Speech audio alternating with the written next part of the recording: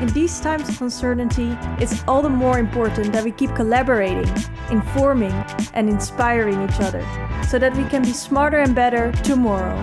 Welcome to the Pakhuis de Zwijger livecast.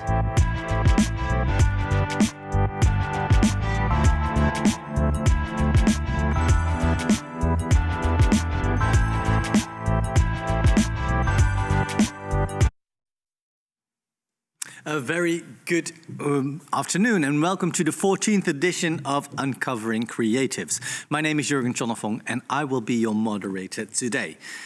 Film, music, design, visual arts, photography, fashion, theatre. Every corner of our city is buzzing with creative makers. But who are these makers? Who are the makers of today that make an impression? Who are the frontrunners that leave their mark on the creative scene of Amsterdam and beyond? During Uncovering Creatives, we cover the stories of these creative frontrunners, and we will spend the next hour talking to our guest about creatorship, entrepreneurship, creative identity, and social themes. And I'm very happy to announce that our next guests are joining me here in the studio. First, we've got Myles O'Mealy. He's a footwear designer and founder of Areti. That's a footwear brand, isn't it? It's a company, actually. I mean, we don't actually create product for ourselves, but we are a company that creates product for other brands. We'll talk about that later as well. I would like to hear more about that. And our other guest is Esmay Wagemans. She's a sci-fi artist. What is a sci-fi artist? Good question. For me, it's, I think, very sort of logical because people always ask for, hey, what do you do and how do you call it? And then I thought, okay, I have to use something that makes it a bit easier. And science fiction is, of course, a genre about the future or about made-up stories or based on the future in a fiction way. So I thought it's sort of the same as what I do. It feels the same for me. Great. So, yeah. We will learn a lot about that later as well. But first, Myles, I would like to start with you because you call yourself a footwear engineer. Yeah. Why is the footwear engineer? I mean, it all starts with like my interest and when I was growing up, what I was really interested in. And so when I was younger, I was really interested, fascinated with how things are made, how things are constructed, like taking things apart, understanding like how it's built. And this could be anything, you know.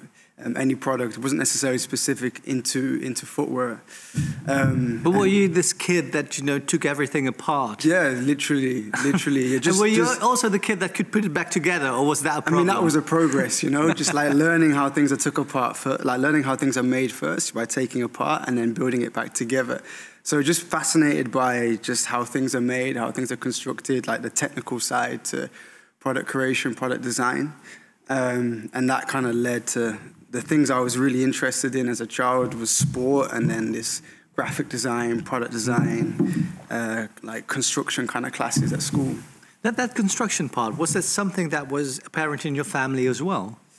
My mom is a teacher and my dad when he was younger, he was a really good athlete. So, I mean, there you kind of have the academic side and then the sports side. On my dad's side, his father was a tailor in Jamaica. So I guess you have a little bit of that kind of construction, craftsmanship there. But no, it wasn't like directly from my parents. But yeah, I guess could be inherited from my grandfather. Right. Yeah.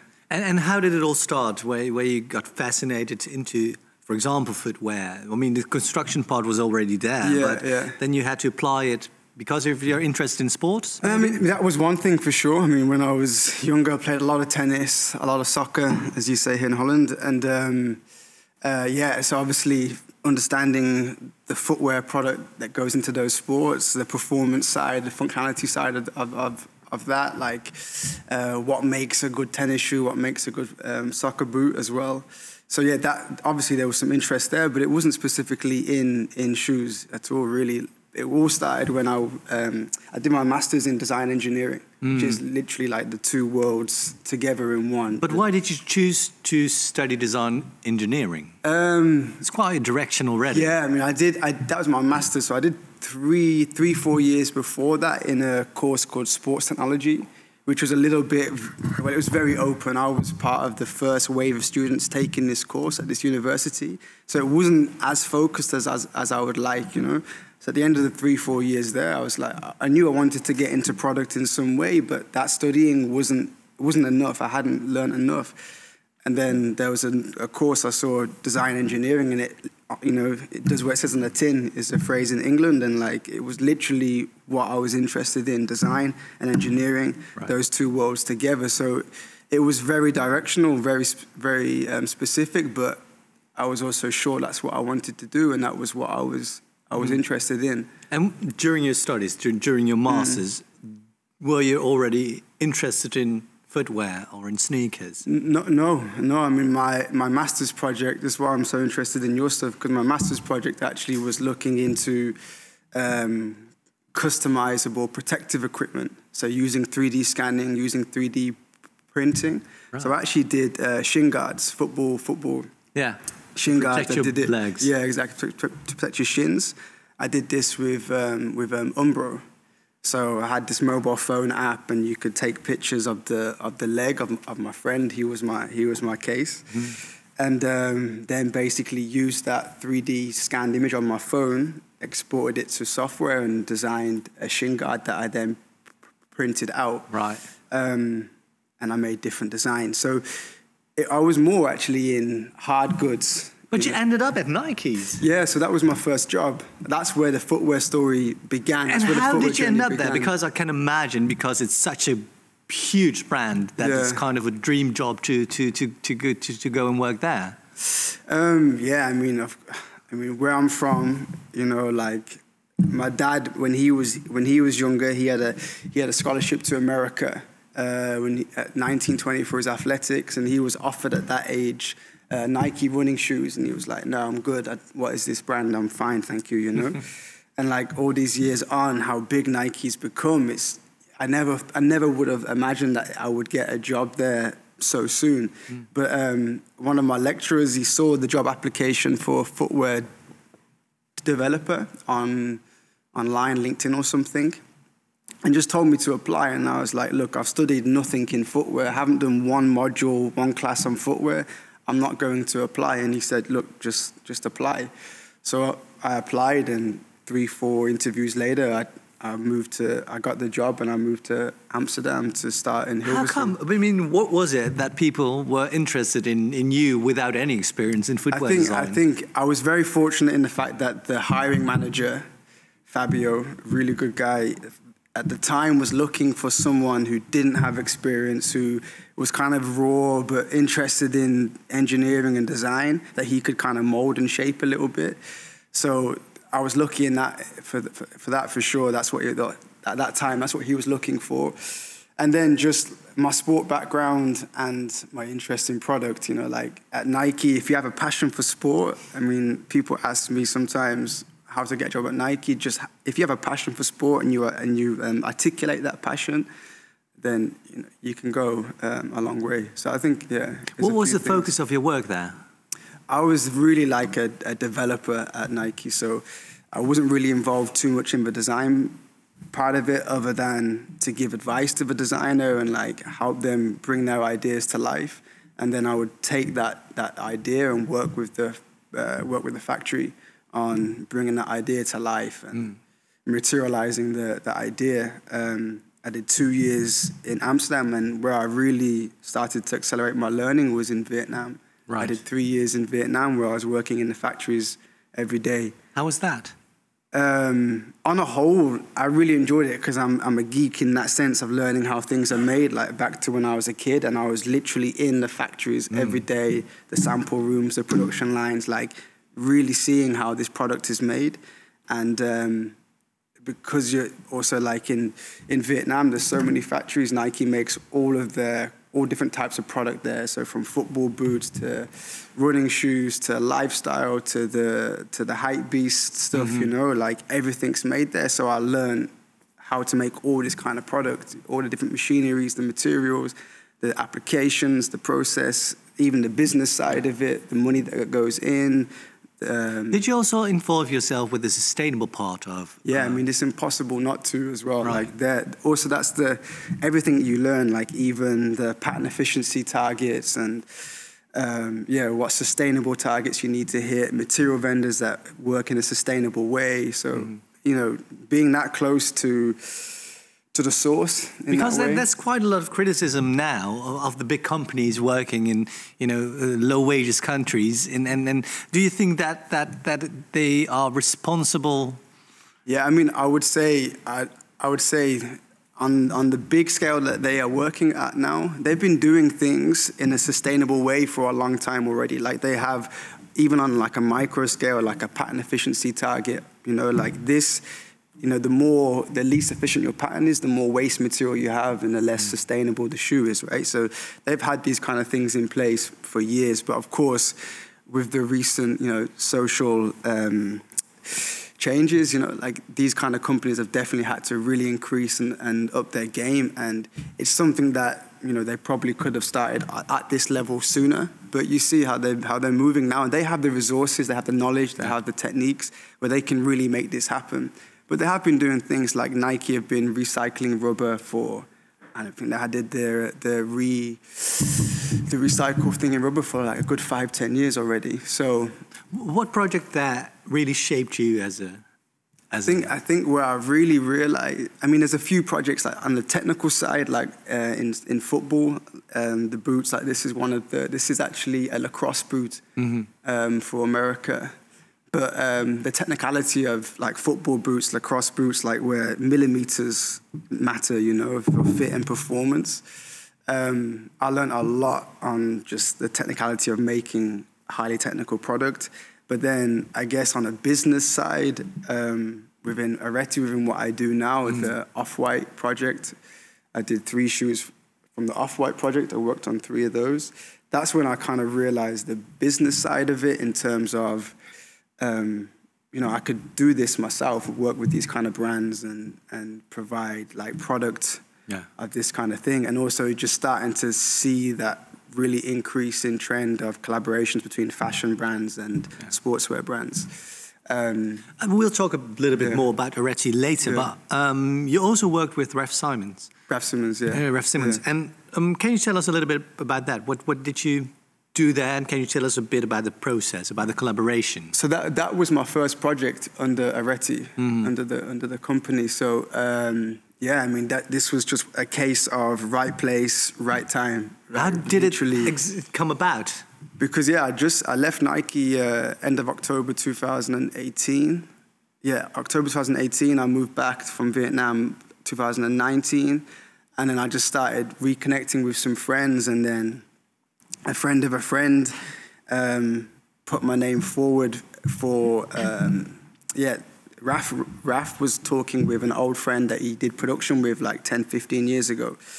And this friend is a friend of a friend of a friend. So, full networking. Yeah, it's crazy. Honestly, the layers is just mad. So, and when I moved back, I was talking with the friend. He told his friend of a friend. And then we came to the point where my name came up in this conversation where Raf was saying, look, I want to start my own footwear line again. I'm leaving Calvin Klein. The Adidas partnership is over. And then, my name was put into that mix. And this was like, I left October, back in November. This is happening like March, April. So like 3-4 months after I've left and moved back from Vietnam, I'm in Antwerp having this conversation with Raf, and then... Was it all networking? Was it luck? I mean, you said right time, right place. But if people are watching and, are thinking about starting for themselves, what advice would you give them? I mean, of course, you have to work hard, and there is a lot of element of luck. Anyone that's been successful or had some success, there's luck along the way, right? But you can make your own luck. Like you can create your own luck through your work ethic, your talent, your approach, and obviously network is key as well. Like experience and network combined go a long way. So I would say like add to your experience.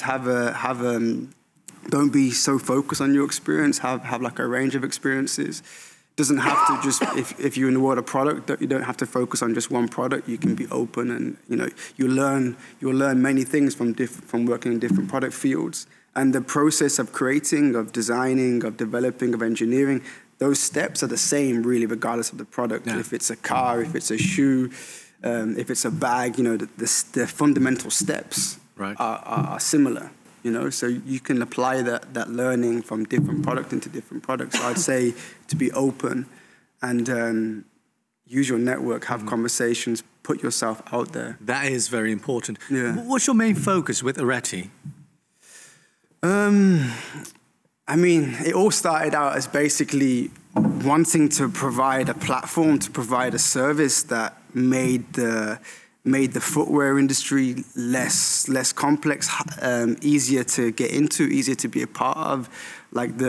It's such a complex process. The creation of footwear, the design, the engineering, opening molds, finding a factory, the right material vendor, the environmental aspect as well. So just removing the barriers there. That's how it began. Just creating this platform that removed those barriers. And you work with me and my team. It's not just myself. I have two very talented designers who also work in the team. So if you work with us, we provide that similar platform, that similar infrastructure that you would get if you worked with a Nike or a Converse or a Vans. You are kind of a middleman. Yeah, exactly. We're like this satellite team, where we can provide you with that same infrastructure that you'd get if you do a project with Nike or Converse or Vans or whatever. Because I also have a production partner in Hong Kong, and that's who I work with on every project. So we have a very stable infrastructure in that sense. Right. So yeah, it was just really to provide a creative platform. And then for me as well, personally, it was also for me to build something where I could play multiple roles in the process. Because at Nike, I was very much, such a big company, it's very structured. Mm-hmm. So, I was 3 years in Vietnam, I'm becoming a specialized only engineer developer, but I'm also interested in design, in materials, in merchandising, in marketing. So it was also about creating something for me where I could play in these multiple roles and do multiple things and fulfill myself. And that also evolved in you being part owner of athletic footwear. Yeah. So this is founded originally by. This is the friend of the friend that put me in touch with the Raf Simons project. Right. So that's how that came about. So Chris is his name. He's a really good guy. He founded a company called Sneaker Boy from Australia many years ago. And then a few years ago, he started athletics. And I came on board the beginning of 2020. And what's your role there? So my role there, because now I have a small ownership in it as well. So this is an example of a brand where I really can play across the board, work closely with Chris as well. So my role there, I support in the design. I do the engineering, the construction, the development, the material selection. Also work with them. Everything. Work with them on some. But not even. But do you still work on the technical side or the technical engineering of athletics? Yeah, I mean that's one of my core roles within athletics is to engineer the product. Right. Yeah. Well, thank you so much for now. Yeah. It's very interesting, and you're not leaving. But I'd like to know more about Esmay as well. We mentioned it a little bit, sci-fi artist. It's a label to describe your work, but your work is quite diverse. Can you tell me about your first project? Because that's where we got to know each other as well. And it's called Second Skin, and it really set the tone for your work. Yes, definitely. It was actually a school project because I was still studying. And so it's it's more different, I think, than what I make now. But the message was about the censorship of Instagram, about the nipples. I think that project. We have to give a little bit of background because on Instagram there was quite a discussion about showing nipple and how to use sexuality. Yeah. And the strange part is that female nipples were censored because those were too sexual or considered to be more sexual. And male nipples weren't censored at all because that hasn't got anything to do with sexuality. And that's where you protested against, right? Yes, yes. And for the project, for the school project, they asked you to choose a subject, an online subject, or a digital problem. And I worked with a friend of mine, and we chose this subject. And they asked to design a products, fictive, to sort of solve the problem in a fashion way or design way, like not literally, of course, to solve it. So yeah, this was the product. And what did you create? Because it was a second skin. Yeah, it was a copy of our bodies. So we made a mold of our bodies, and then we poured latex, or we brushed latex in it. So it was a sort of an exact copy of our body. In a sort of nude skin tone colors, but not all the details, of course. And yeah, the Instagram rules say that if you are posting a photo from a sculpture from a copy of a body, then it's okay. So the idea was to sort of give people the way to show their bodies, but then in a sculptural way that you can wear. Yeah, so then it was okay to post it. Exactly, and it was really weird because it's an exact copy of the body, including the nipples, but because it wasn't the real skin, but created skin, it was accepted. And it was really interesting to describe the dilemma in that sense, and to show that the rules are very arbitrary. Strange, yeah. Where did your fascination with the human body start? Or with the female body, to be exact? Well, it's a good question. A lot of people always ask that. And I don't think it's something that I was always thinking about when I was younger, or that it was my fascination. But I think it started when I was studying. And it was a very popular subject to work with on my school. And I think a lot of people probably recognize that. And it was a sort of trend at our school to maybe find yourself or experiment with your own body. And I think this was the first time I tried that for the first time. And can you describe what we see? Yeah, these are all the copies I made, or all the latex copies. And those are of your own body? Yes, yes.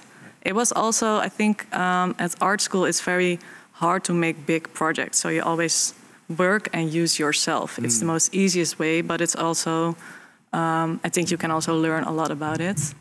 And for me, it was also, I'm not a fashion designer, and my study was also not about fashion design. So I was already a bit more into sculpture, but also into fashion. So it feels like it's a good fit, like it's the most logical to me to use the human body then as a sort of blend. Yeah. So I think, after all that time, it is a fascination of me, of course. But it came. So the same question that I asked Myles, I would like to ask you as well. What is the project that shaped you most? I think a couple of projects. I think the projects I like most, so it feels it's most me, are probably the project I did with Gentle Monster, but also the artist collaborations. And Gentle Monster, you were asked to create glasses? No, not spectacles. What are sunshades? What are they? Well, yeah, they sell glasses, and they asked for a certain project. They asked 9 different designers, to make your own version or idea of wearable glasses, wearable arts, based on eyewear, of course.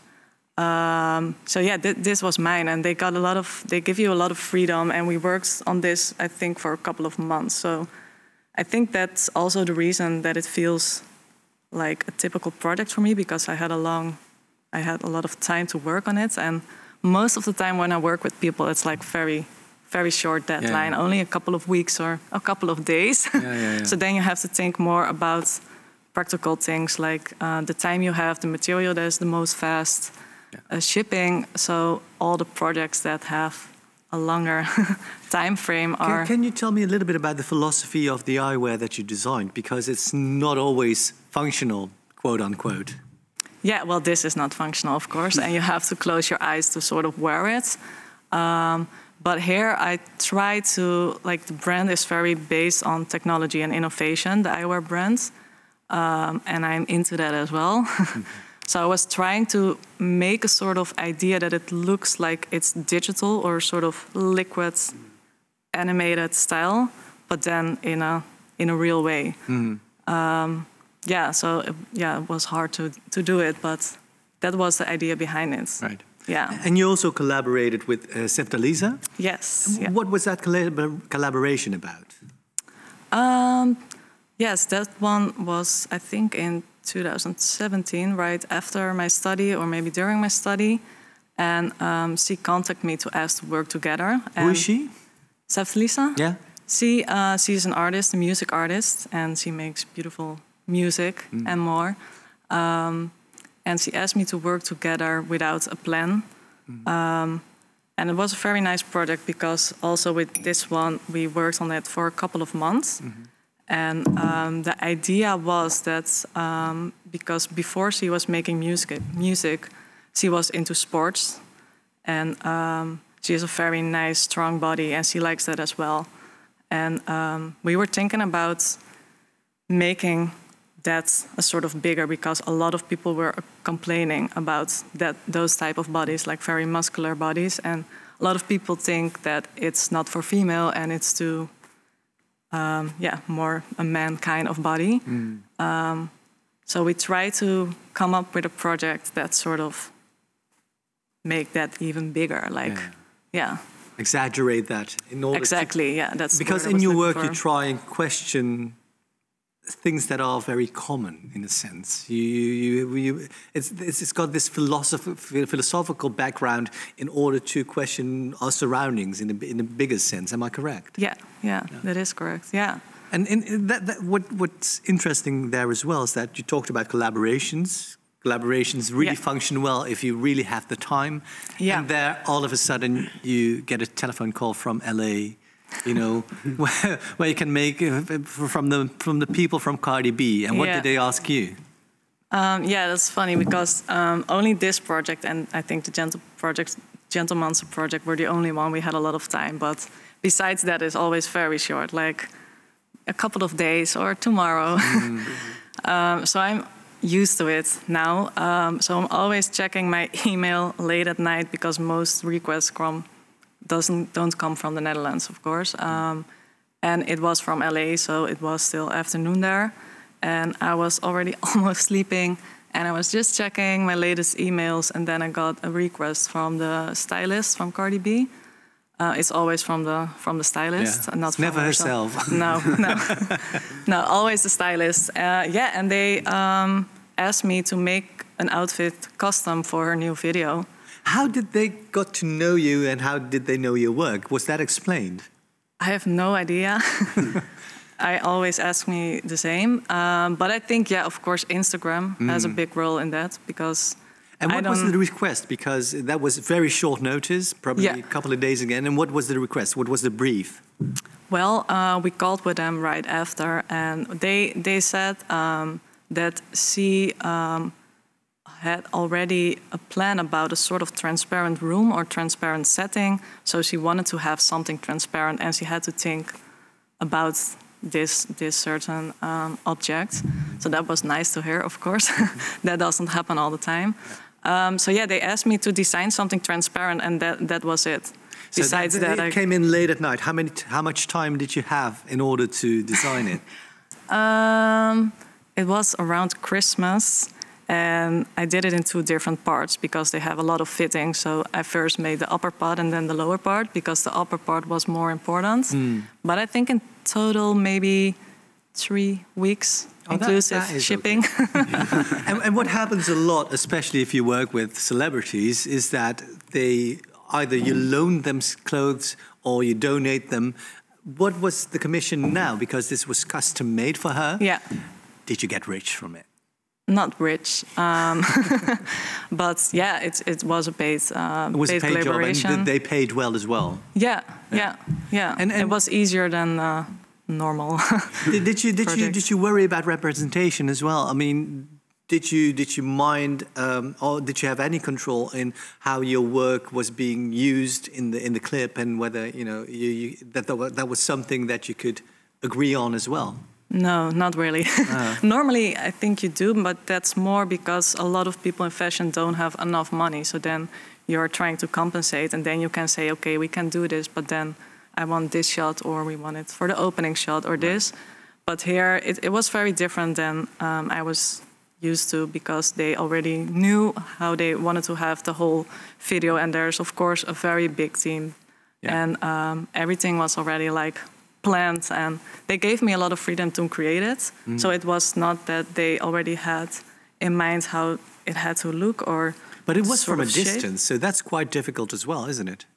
It is, yeah, because normally I would make a mold of someone's body, which is the easiest way, of course, because then it's the perfect fit. So now we asked for a lot of sizes of our body. We got like, I think, 20 or 30 different sizes. And then I just tried to sculpt her body with the sizes and from photos, on guess. So that was the first thing I was looking at when the video came out, like, does it fit? And were you happy? I was a bit critical in the beginning, but I think it's normal. I was, but yeah, I think it fits really good. So I was surprised actually a bit, because I was very nervous about it. Nice. And what happened in the slipstream of it? Is this just an assignment that you get and you go on, or does it have an effect on your other assignments or other clients? Yeah, I do think so. I think after this one, I got a lot more requests from artists that saw the Cardi B project. But it doesn't feel very different than before. I think a lot of people, the only difference is that people want something else right now. Like in the beginning, they always ask for the same material, or that typical transparent plastic material. And now they know the material because it was, a big artist had it in a video, of course. So now they want something else. So that's the only thing that's different. We want something else. And can you adapt to that as well? Are you ready to? Yeah, I prefer to make something else. The only reason that I made that kind of design a couple of times is because of the time. It's the fastest thing I can make.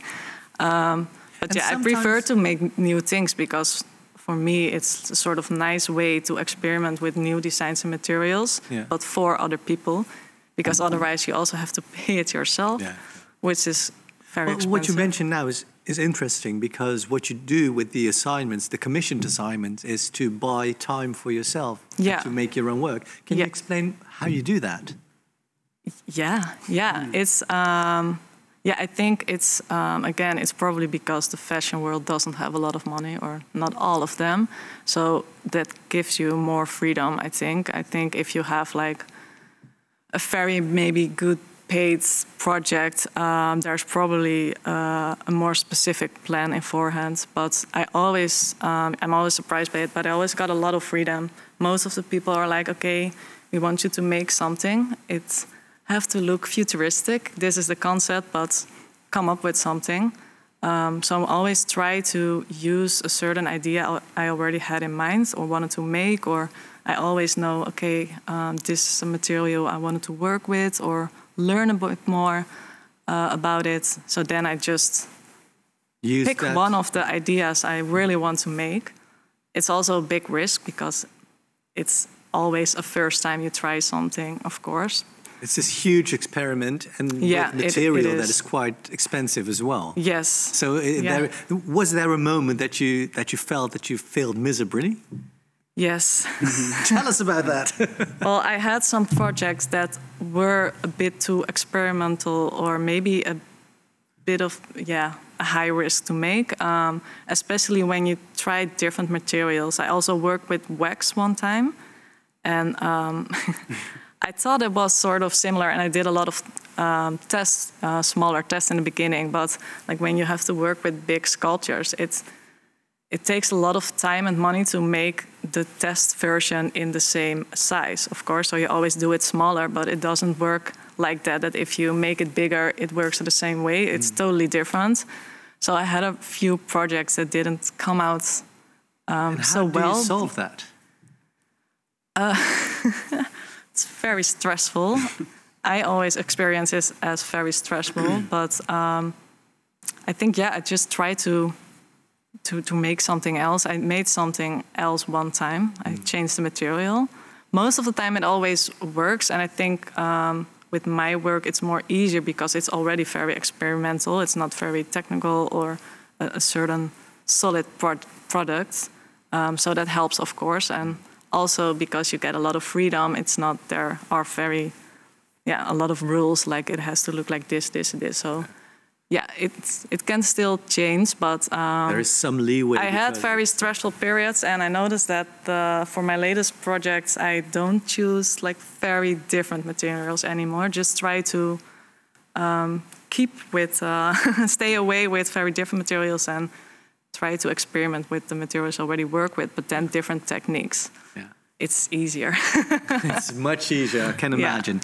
Well, to get to know you both a bit better, we've got this virtual card deck that has questions that will pop up randomly. Even I have no control of it, which is quite difficult for me as a control freak. But still, let's go to the card deck, and you've got a choice of 2 cards, and you can either choose left or right. So, Myles, we see the card deck behind me. Like I said, it's left or right. Which one do you choose? Start with right. You start with right. Let's see what's on the right card. Yeah, how do you get in your creative flow best? Let me think about this. Have you got a creative flow, or is it only... Yeah, I mean, I definitely have like I guess call it like a comfort zone for being creative. I would say like my environment is key. So I'm just actually in the process now of moving into my studio, into my first office. So yeah, setting that up. So I guess for me, like organization, having like, if I have an organized space, I have an organized, clear mind, I can allow my ideas to flow and to flow organically. If there's clutter, my mind is cluttered, I can't flow, you know, I can't let it flow easily. How did you experience the past months, or almost the past year, where everything that we knew because of COVID has turned upside down? Yeah, I guess for me, it kind of happened right at the beginning of Areti and building my team. I have one designer in London who's actually today is moving to Amsterdam, and one designer in Paris. So we were kind of already working online, and I didn't have a pre-pandemic period, so to speak. So I didn't know that to that point. I didn't really know another way. So you know, for me, it wasn't too bad. But back to like having an organized space, organized mind, working from home, working from my friend's office, made that quite challenging. So I am enjoying now building my studio exactly how I need it, how I would like it for this, you know, for a creative flow. So also smells, like I always have incense on, so like this helps me relax and be at ease. Having candles as well. So like for me, it's all about creating a relaxed environment that is organized, so I know where to go for certain things.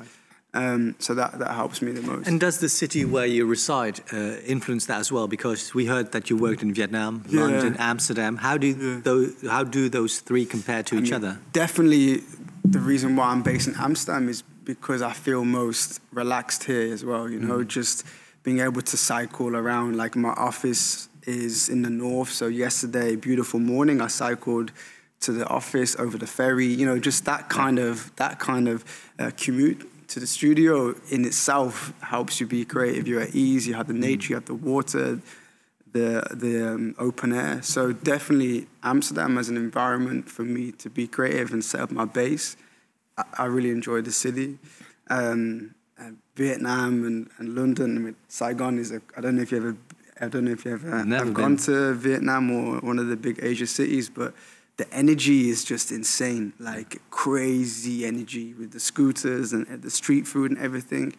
So a different part of my life where I was doing something different, but for where we are now, Amsterdam with the flow, my circle of friends that I have here, just that network again, the creative.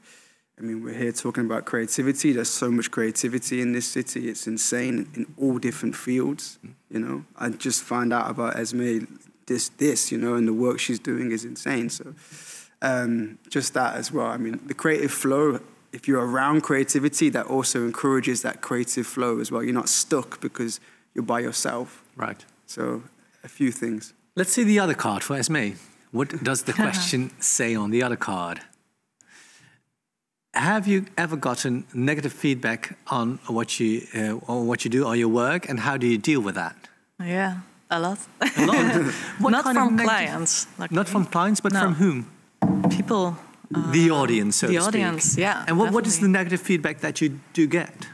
I think most of it was during the Second Skin project, since that was about the naked body and censorship, and it also, I was expecting it, especially since there were a lot of articles online, and it went a sort of viral on Facebook with a lot of, I always call it like sort of simple explanations, or maybe a bit too simple and basic articles about it. And yeah, that was, I think, the highest point of a lot of negative comments. And how do you deal with that if you're confronted with negative comments? I think it was a good starting point. Since quite that young was, as well. Yeah.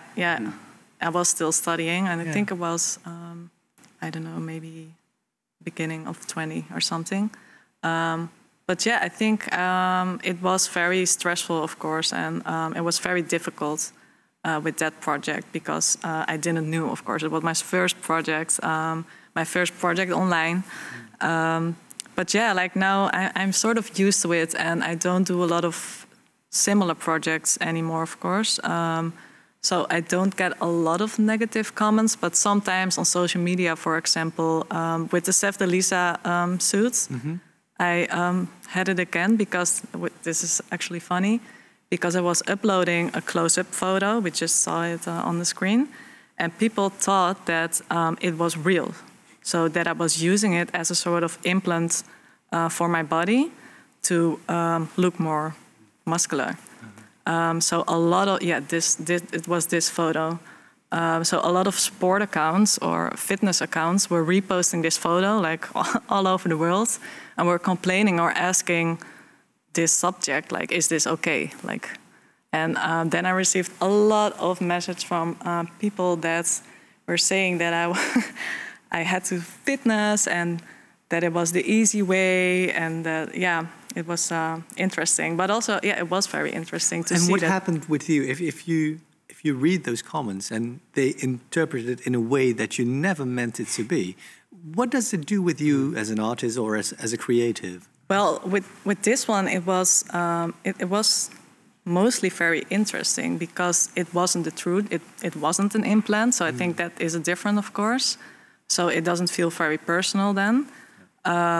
So this was more interesting to see that people, they don't like it if you do it in the sort of fake way, which is also interesting, I think. But with the Second Skin project, it was more personal because they were complaining about the design itself and the message about it.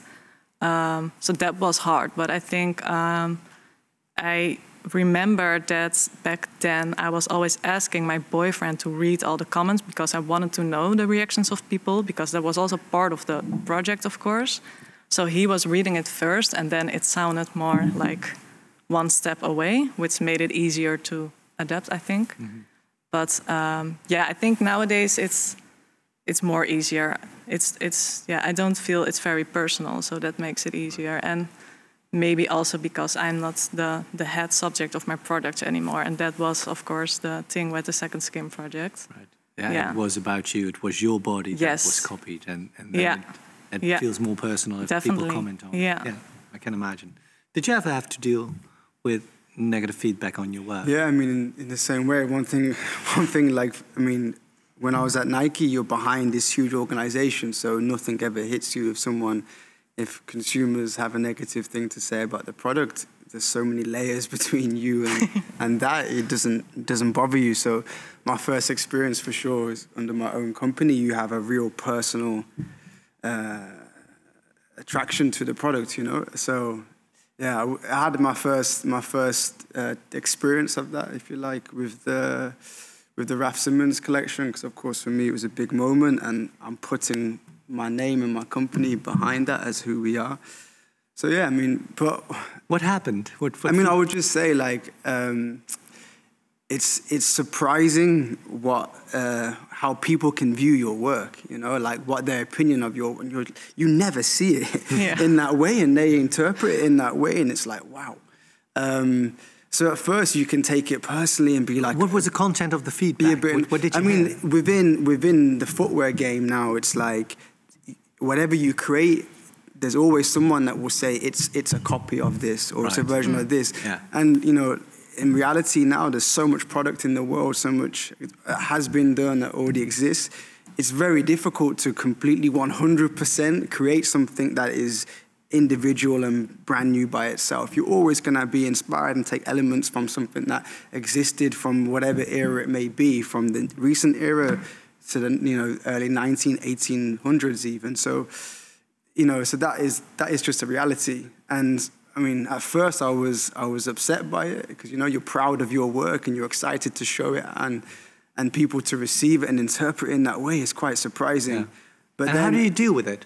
Well, I mean, for me, and I think for you as well, you realize at the end of the day, it's just like this, you feel confident about the work that you've done, and the root inspiration and why it exists in this way. And at the end of the day, that's all that matters. If you can stand behind that and you're proud of that. And there's going to be people who love it and people who hate it, and c'est la vie, it's fine, like it's really okay. It's not for everyone. Yeah. But I can imagine that it's surprising if it's about things you never noticed in the process. Yeah, I mean things like how people will say, this is a copy of this. Did you agree with them in the end? Well, I mean, afterwards I look at it and be like, I can see some elements there, but it wasn't. I tell you, it was never on a mood board. It was never in my mind. It never existed in our early ideation. Yeah. And then now to say it's a copy of this, you're like. I mean, but like I said, it's fine. It's really okay, and it's not for everyone. And for those who love it, great. For those who don't, it's okay. And some of that comment, especially for me being like technically minded, if it's a functional feedback that it doesn't fit well, it's not comfortable, this material is hurting me, etc., etc. I need that information. Tell me all of that stuff. Yeah. That I read, that I take on board, and I learn. And the next time sometimes it's about taste, and then you can't discuss taste. That. Yeah. It's really everyone has different tastes. Everyone has different opinions. So there's a next subject that I want to touch, because it's creating artistic freedom within the realm of commission. How do you negate artistic freedom with a commission? Is that possible? It's difficult. It is difficult to put like value, to put a price on your work is challenging. But I think again that comes with time, that comes with experience, like knowing your value and what you're comfortable with. But even if the brief is formulated in a certain way, and you have to exercise, you have to do what the brief says. Yeah. How do you create enough room for your own creativity, for your own development as a creative? I mean, for me, that's quite easy in the sense of I basically built our project calendars based off the Nike project calendars. Like at Nike, you have almost a year and a half to create product. In the fashion world, that's like impossible. Like the first collection for Raf, we did in 6 months. Yeah. But I was in Asia for like 3-4 months solid, like making that stuff. So it's about, for me now, we find a middle ground. So 6 months is impossible. I nearly died making the first collection. 1.5 years is not possible for the fashion world. It's too long. So we find a middle ground, and as long as we can stick to that, then I have enough. And what is the middle ground exactly? Yeah, about 9 to 12 months. 9 to 12 months. Yeah. And can you tell us a little bit, an overview, about the process from idea to design to engineering to results? It all starts with basically like a brief. I mean, like I said, the creation process, regardless of the product, is kind of the same, right? So it all starts with a brief. Like how specific is the brief? Is it down to color? Is it down to design? No, honestly, it's really down to who you're working with. For example, with Raf, he knows exactly what he wants, so he gives very clear references. This is the direction that I want to go. These are the reference images, you know, and then together we have a conversation about that brief, and we share the ideas that me and my team have about, okay, where can we take this? So yeah, it starts from a very clear brief, reference from the client, from the brand, and then from that we make we go and do our research. So we build a mood board, some concepts, some ideas. We present that back, and you have a few rounds of this kind of thing before you begin to actually sketch out designs. But isn't it weird that, I mean, basically you do all the work and he takes all the credit for it? I don't see it that way, to be honest with you, because still the idea, the concept, the vision still originally comes from them, and I can't take credit for that. You know, like Raf, for example, I use him as an example as well. Again, it's his vision, it's his idea that we are executing. You know, we're helping that vision come to life in footwear form. And for our work, we do take, like, I mean, Raf Simons, we work with Raf Simons, and it's known. I'm having this conversation with you now because you know I work with Raf Simons. So that's my plus, you know. I win there.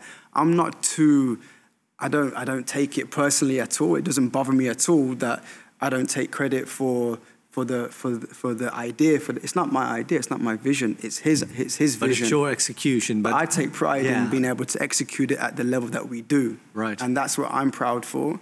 And that's what is seen in the market. And when people see, okay, the quality of the product is good, the design is nice, it's comfortable, like it's, if people really enjoy it, that's where I take my pride. And I have the pleasure of working with someone like Raf, who has such a vision and has such ideas. And I know. This sounds all too politically correct. When is it time for your own brand and your own brand of footwear to be introduced? Again, to be honest with you, I really enjoy the function that we have because we get to work with multiple brands, right? So right now we're working with 5 brands. The next 2 brands that we just started with, I can't say the names now, but I'm so excited to work with these 2 brands.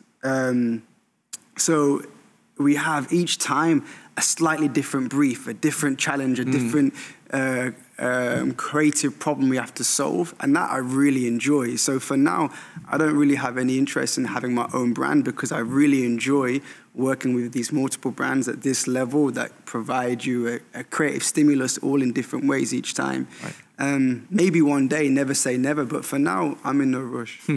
Esmay, people approach you for who you are and what you design personally. Can you imagine that you would work or design for a bigger brand where your name is, you know, taken off the list and all the, you know, the creative execution is yours, but the label is that brand? Can you imagine to work like that? Not sure, but I think it's more because I think the most typical thing about my work is the idea or more the experimental idea behind it or outcome, and not really the technique, or maybe of course also the technique and the materials. But I think if you do it in that way, maybe your technique has to be a typical style for you, or your sort of sign or style. And I don't think it's for me, or maybe not now. But I like it this way. If you talk about technique, it's something that you're pioneering, you know, developing still. Yeah. Do you notice that other people copy your technique or copy your work in a sense?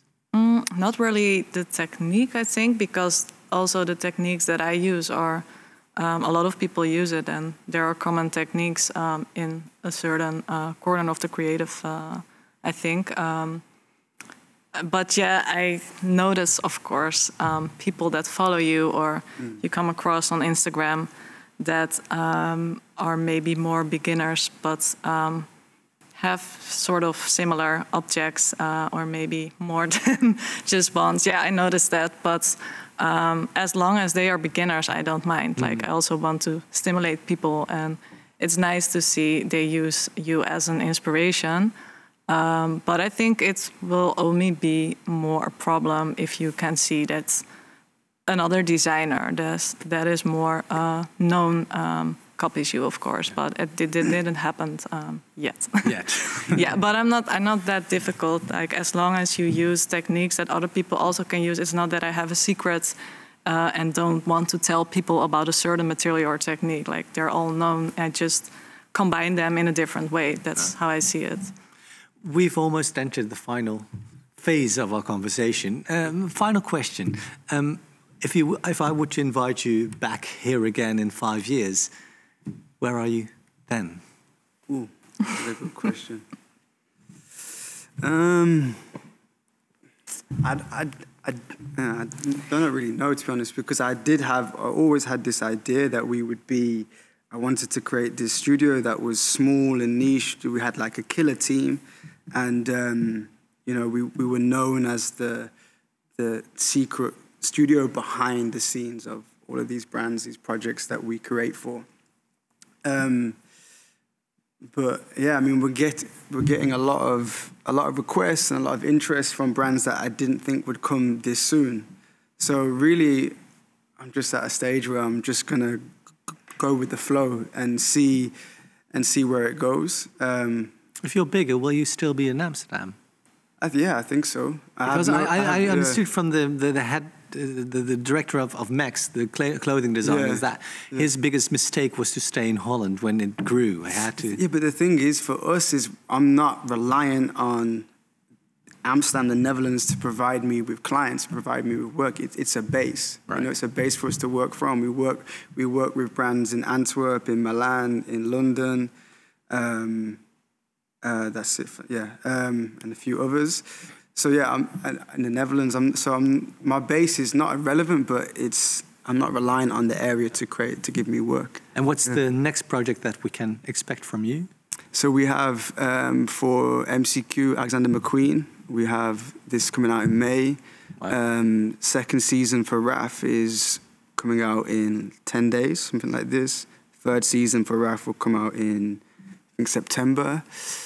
Athletics, we have, I don't know, about 3 or 4 new styles coming through this year. That's quite a lot. Yeah. But the rhythm of presenting new work is still continuing, even though, you know, shops are closed because of COVID. I think the game has just changed. Yeah. You know, the game has totally changed. Obviously, to be online, to be really creative with how you show your work online, how you sell your product online, how you engage with the consumer online.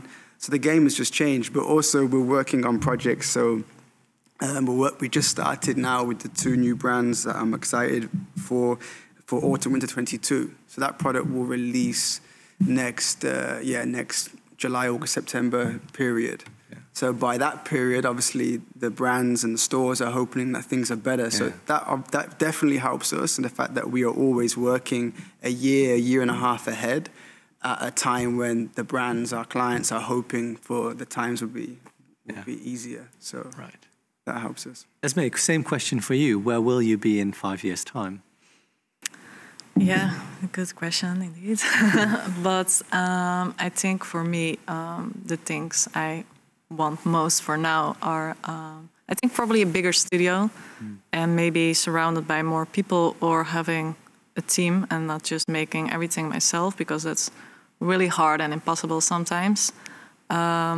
Yeah, I really hope for a bigger studio with more, involving more techniques and different ones, because now it's very like a certain technique. I always work with molds and a lot of materials, but you can also work with 3D printers, of course, and scanning techniques. And I really hope to incorporate that more in a bigger studio with a bigger team. Well, that's feasible in 5 years. And what can we expect from you within the next couple of months period? I'm not sure yet, since all my requests always come a couple of weeks in forehand. So it's always a surprise, of course.